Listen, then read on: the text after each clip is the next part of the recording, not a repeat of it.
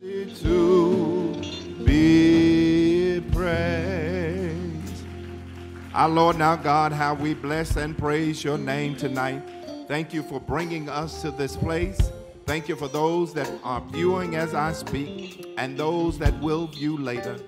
Lord, let your word touch our hearts, touch our mind, condition our hearts and minds to be receptive of what you have to say to us. Speak now, thou servants are listening. Shift us from being just hearers of your word, but doers. We love you and we thank you now. In Jesus' name we pray. Amen. Hebrews chapter 12, while you're yet resting on your feet, Hebrews chapter 12, verses 5 through 13. Let's do these verses responsibly.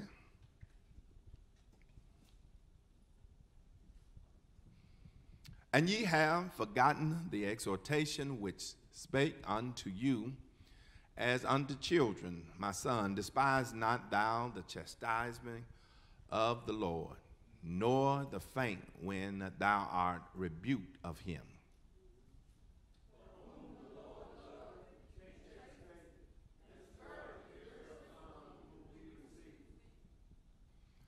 And if ye endure chastening, God deals with you as with sons. For what son is he whom the Father chastens not?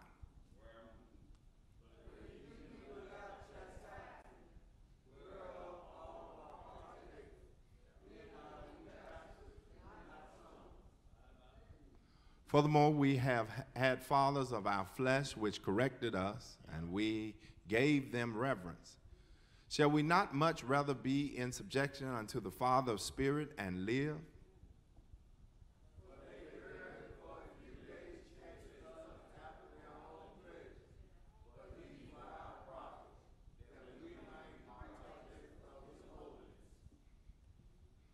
Now no chastening for the present seem to be joyous, but grievous. Nevertheless, afterward it yields the peaceable fruit of righteousness unto them which are exercised thereby.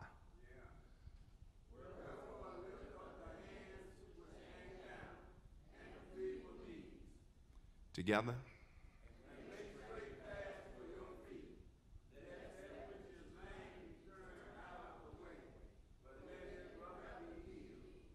Amen. Thank you so much for the few moments that are ours. I solicit your prayers, and I'm not going to hold you long. Thank you so much for your presence on tonight. I want to tack this text with the subject, the necessity of discipline.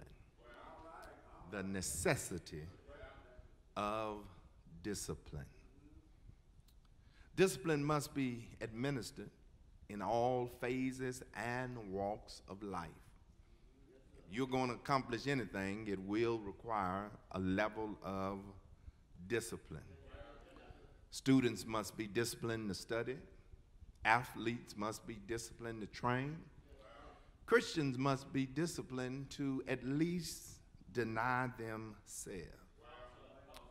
There is the discipline that is self-imposed, the discipline that is from external resources or sources, the discipline that is divine or sovereign discipline. The self-imposed discipline speaks of people who are self-motivated. They are people who don't need a lot of motivation because they have an internal sense of discipline themselves and doing what is necessary to take them to the next level. However, there are many who are not blessed with the gift of self-imposed discipline. Some need some additives, some extras, some external resources, like a mama or a daddy or a motivator in our lives to carry us to that next level. And then there is the divine discipline where God steps in our lives and interrupt our lives to change, correct, control our behavior. Ouch, preacher, I didn't want to hear that. But let me tell you, ladies and gentlemen, there are some crooked ways in all of us that need to be made straight. Yes, I'm talking to you tonight. Please don't tune me out. There is some crooked ways in you that need to be made straight. And God must discipline us to bring out the best in us, to change our wicked ways, to correct those deviant ways, and to control those ways in which we allow the flesh to run rampant on our lives. This vehicle of discipline, hear me, ladies and gentlemen, it is needed. We need discipline. We don't like discipline because we don't like nobody telling us what to do. I'm grown and can't nobody, even God, tell me what to do. Consequently, we reject discipline, but you never get too old to receive instructions and even correction. It ought to be a unanimous amen in the house. This captain was on a warship, and he saw what appeared to be in a distance a light. And he signaled to the ships around, listen, I am Captain so-and-so. I am driving this warship, and you need to change your course 10 degrees. And there was no response. He got back on the radio and said, I am Captain so-and-so. I'm on this warship. We are headed in that direction. You need to change your course 10 degrees. No response. So the captain got back on the radio forceful and said, listen, if you don't change your course, I'm going to blow your ship up. And then he got a response from what he thought was a ship. And this man said, I am first class seaman, so-and-so. He said, Captain, I hate to inform you, this is not a boat or a ship. This is a lighthouse. Therefore, you need to change your course 10 degrees. And it becomes a humbling experience. But some of us will do well in life if we humble ourselves to take some instructions. I know it's hard sometimes, but we will humble ourselves and do better if we only take some instruction. Well, a week ago we talked about Hebrews chapter 12, this discipline of running, but tonight we want to talk about this discipline of enduring chastisement. We want to talk about this discipline of enduring, the necessity of discipline. Let me tell you how it works, y'all. Sometime how it works. The Lord will allow your sin to be exposed by a spiritual person. Galatians 6:1 says, brother, if a brother be overtaken in the fault, ye which are spiritual, restore such a one in the spirit of meekness, considering thyself, lest thou also be tempted. This verse, first of all, tells us that everybody can't restore you. because everybody is not spiritual. I know in settings like this, we want to say we're spiritual, but everybody is not spiritual. God will allow your stuff to get out by and will be exposed by a spiritual person. And that person don't come to you to rebuke you for the most part, but that person comes to you to restore you. To restore you. And he gives you this sense of discipline. I need to tell you too, ladies and gentlemen, don't rebuke voices in your life that speaks truth. You see, truth without love will leave people broken. Love without truth will leave people blind. I think I need to say that again. Truth without love will leave people broken. But love without truth will leave people blind. And you need somebody in your life to tell you your skirt is hanging. You need somebody in your life to tell you your tie is crooked. And don't rebuke the truth that you hear. I know it hurts, but it will help you down the road. I know it don't feel good while it's happening, but it will be a blessing down the road. A couple of things I will share about this text and get out of your way. I think music ministry, they brought a lot of energy into the room, but it looked like the energy done left.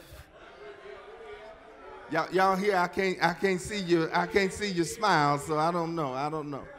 But I'm gonna press on. Y'all come on in where you are. Oh, there you go. All right. First point I want to share here is the process of discipline. Please look at verse 5, and if you hadn't closed your Bible.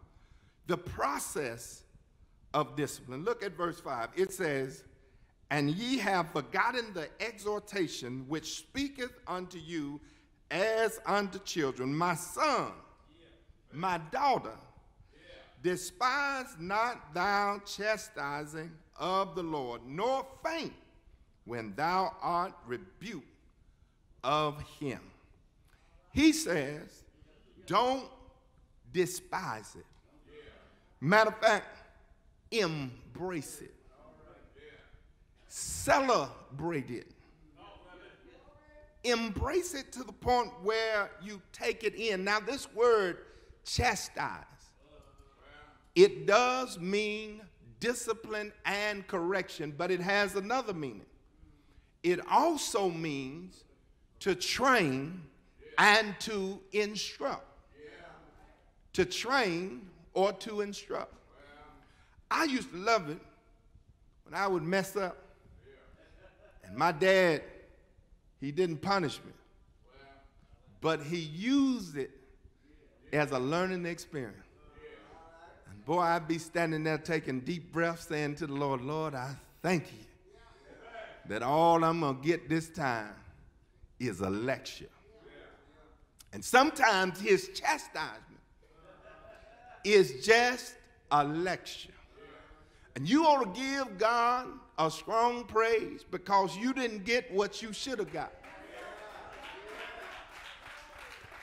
God gave you time out when he should have given you his wrath.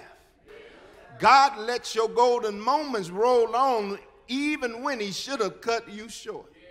And every one of us owe him a strong praise on the mere fact that this word chasten does not necessarily mean to discipline or punish, but sometimes he used our lives' experience as a teaching moment to teach us and to train us and to show us. So it ain't always a beat down. Aren't you glad we serve a loving God? But not only should we embrace it or not cast it away, but we should know that he cares. Look at verse 6. Verse 6 says, "For whom the Lord loveth, he chastens, and scourge every son whom he receives." This word, scourge, it means to whoop. It means pain. I used to hear growing up, this gonna hurt me more than it's going to hurt you. And it took me having my own for me to realize there's some truth to that. God does not want to beat us, to hurt us, to harm us. He's not trying to drown us. He's just teaching us how to swim. He cares for us. Psalms 103, verse 13 says, "Like a father pities his child, so the Lord pities us." Another word for pities, he has compassion. As a father has compassion for their children, or mother have compassion for their children, God has compassion for us. And somebody can give him praise on the mere fact it is of the Lord's mercy that we are not consumed, because his compassion faileth not. He loves us and he cares for us so much that he disciplines us.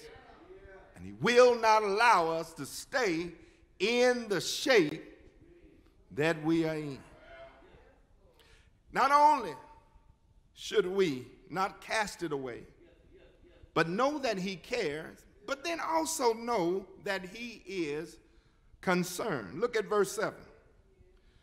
Verse 7 says, "If ye endure chastening, God deals with you as a son.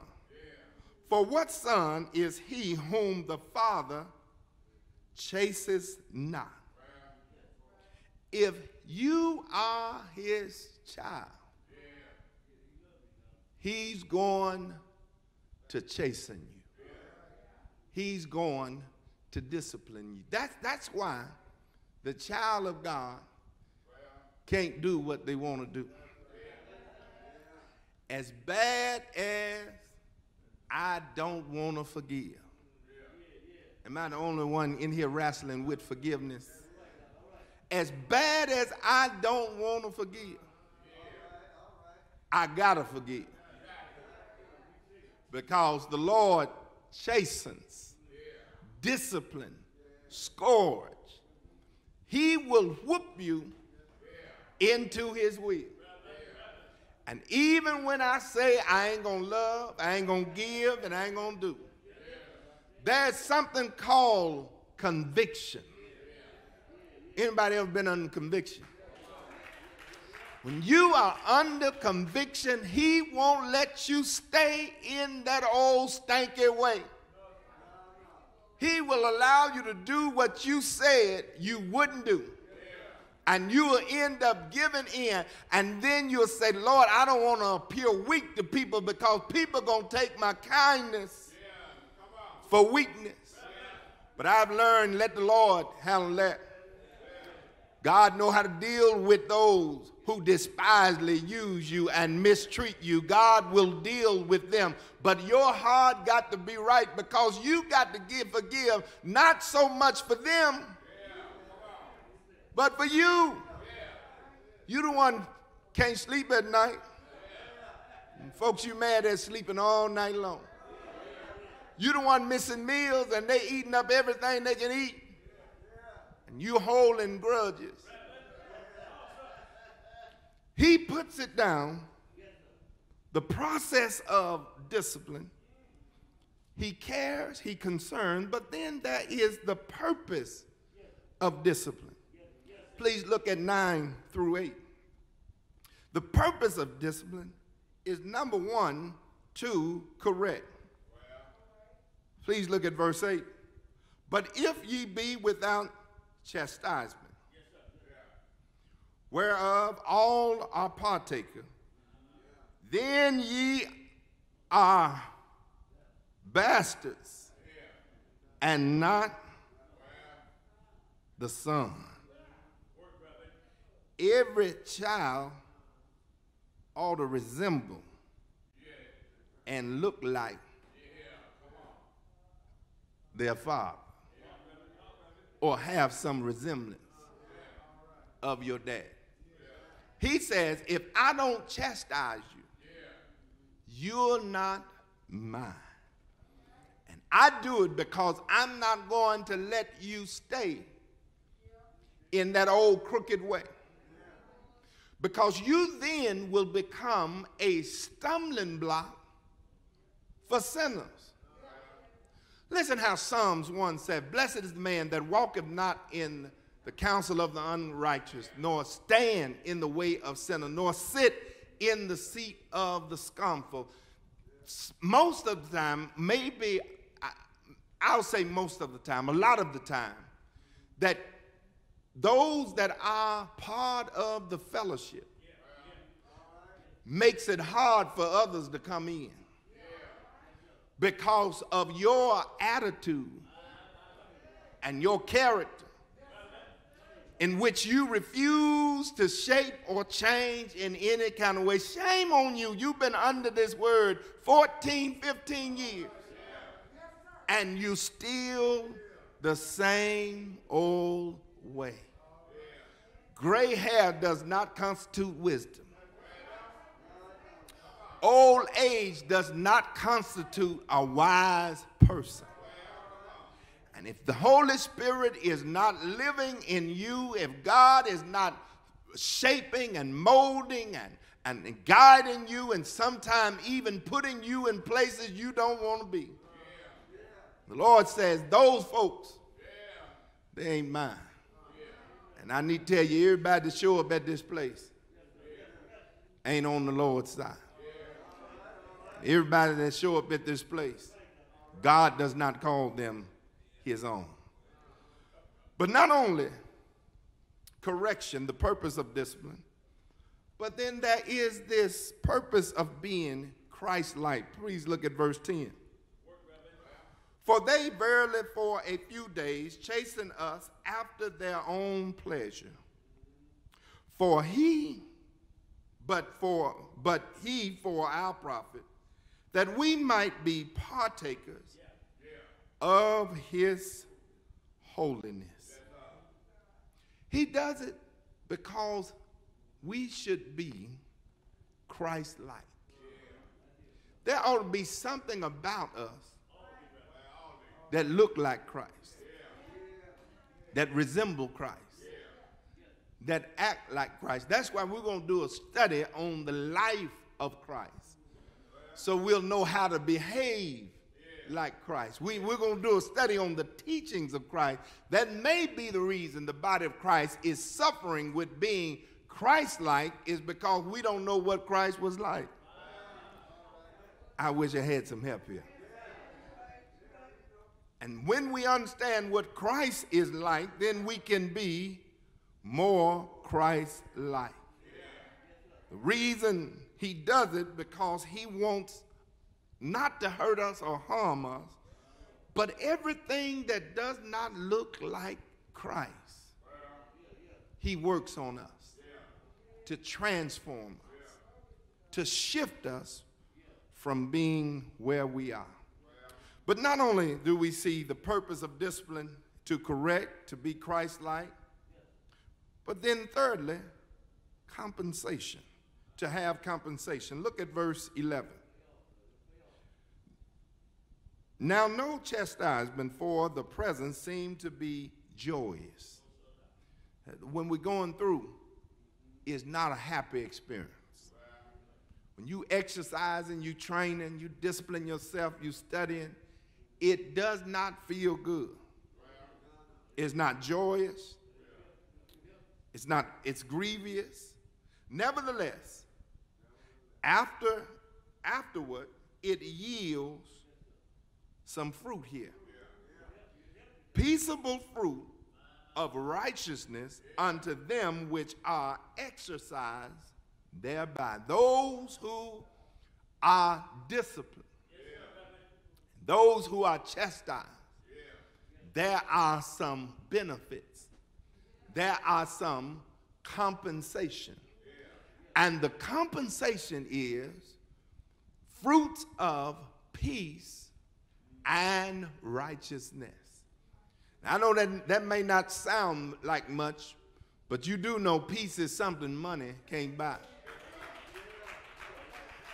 And righteousness is something we cannot buy. Because that is all given through the power of God through Jesus Christ. And you and I have the righteousness of God, and we have the peace of God and the peace with God. But it comes through the discipline that God places on our life, which we many times reject, cast aside, and do not want. But God uses these to bring some fruit in our lives. And who among us don't need a little peace? Who among us don't need any righteousness? Preacher gives this story of the potter and the clay. He gives this story of how the clay started talking to the potter. And as the potter gets the clay, he smashes the clay. He put pressure on the clay, and the clay started screaming out, said, "Man, what are you doing?" And the potter just keeps on working. He stretches the clay, and the clay said, "Man, you're stretching me too far. What are you doing?" And the potter just keep on working. Keeps on molding, shaping, and making the clay. And the clay keeps crying out, "Man, what are you doing?" Kind of sound like us, don't it? When God is moving in our life, we wonder, "Lord, what are you doing?" Then the potter puts the clay in the fire and turns the heat up. And although the potter could not hear him, the clay yelling out, and he could see his mouth moving, if you will, saying, "Man, what are you doing? Are you trying to burn me up?" But when he brings it out of the fire, that clay looks at itself. Say, "I don't look like clay no more." Put a little paint on him and dress him up. And what was considered dirt and nothing is a valuable piece. Can I tell somebody in this place, I know the world looks at you as dirt and the world looks at you as nobody, but stay in the hand of the potter. And as long as you're in the hand of the potter, I know sometimes it's going to hurt. I know sometimes there's pain with it, but it's pain with purpose. God has purpose to this pain. He's only trying to mold us and shape us to what he would have us to be. I come tell somebody tonight that pain you're feeling is just the potter molding and shaping. He wants you to look like him. And it's a process, y'all. Sometimes and most times it's a painful process. But oh, stay in the hand of the potter. Now, the Hebrew writer goes back to this illustration of running. Verse 12 and 13. And we done, y'all. He goes back to this illustration of running. Watch what he says here. "Wherefore, lift up your hands, which hangs down." Got any joggers in here, runners? The first thing that happens when you are tired and fatigued and running is you drop your hands. I don't know how many runners we got in here, but you'll drop your hands. The next thing that will happen, your knees get feeble. Legs start getting weak. I don't know how many runners we got, but if you're running, this is what's going to happen. Then your feet start getting tired and sore. But he says, through the discipline and divine wisdom, that your hands won't drop. Your feet won't hurt. And your knees won't get weak. Because you have submitted yourself to the discipline of God. And anybody tell you running, there is some discipline with running. You got to learn how to control your breathing. I wish I had some athletes in here. When you're running, you got to learn how to control your breathing and keep moving your arms, because this is part of the process of going forward. And he says if you use this discipline, it'll keep your hands up. It'll keep your legs and feet strong, so you will be able to run the race and not faint. You see, the reason you are getting tired on the race is because you don't have discipline. You're lacking discipline in your run. But if he says, if you let me discipline you, you'll be able to run just a little while longer. You'll be able to run just a little further. Let me just finish reading this and then we're done, y'all. Look what it says, verse 12. Wherefore lift up the hand which hangs down, and the feeble knees, and make straight the path for your feet, lest that which is lame be turned out of the way, but let it rather be healed. The Lord says, I can make your path straight if you follow my discipline. You'll be able to go further, run longer, stay in the race, if you let me have my way in disciplining you. What I've come to know and what I've learned in the body of Christ, there are many who have yet to surrender to God. Is his will against our will. And you will not see the best of God until you submit and surrender and let God have his way. He disciplined us not to hurt and hinder, but he wants to bring help, hope, and healing. Didn't you see healing in our text? He wants to bring help, hope, and healing. I don't know how y'all feel about it, but I thank God he didn't leave me alone. I thank God he kept at me, kept convicting me, and kept his hand on me. He wants to correct, change, challenge, so he can convert us and convince us that he is the way. And so I say to the Lord, have your way in my life. Mold me, make me, and shape me. Even if, here's a big one, y'all. We say that in church all the time, but I don't think we really mean it. Even if you gotta break me, mold me, make me, and shape me into what you will have me to be. I don't know how y'all feel about it, but I'm glad I'm in his hands. And I said Sunday that even when he whooped me, he still got his hand on me.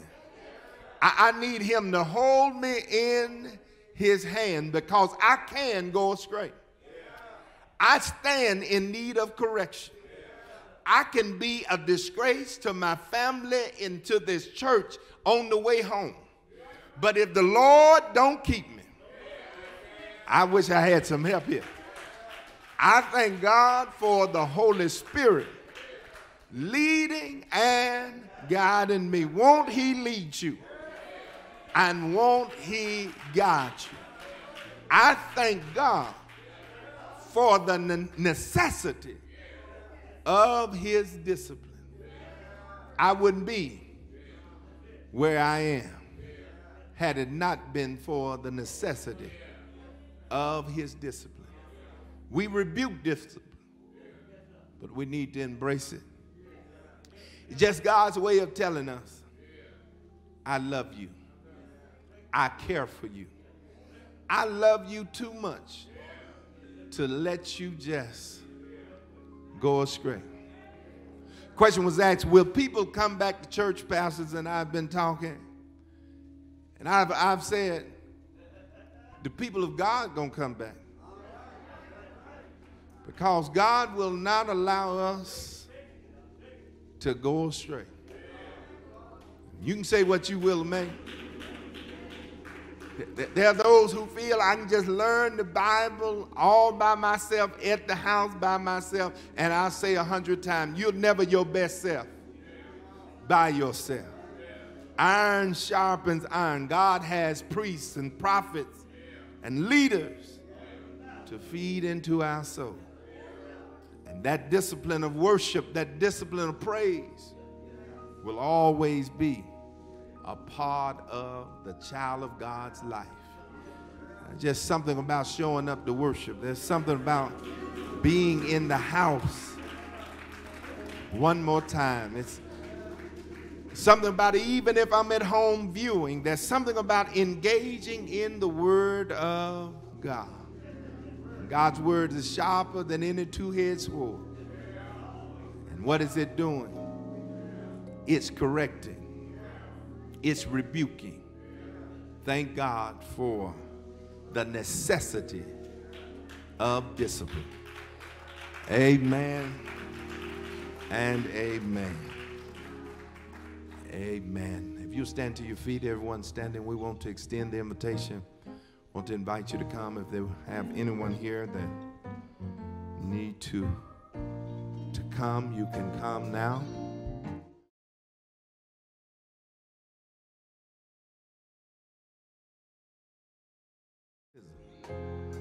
The Lord will receive you. We will receive you.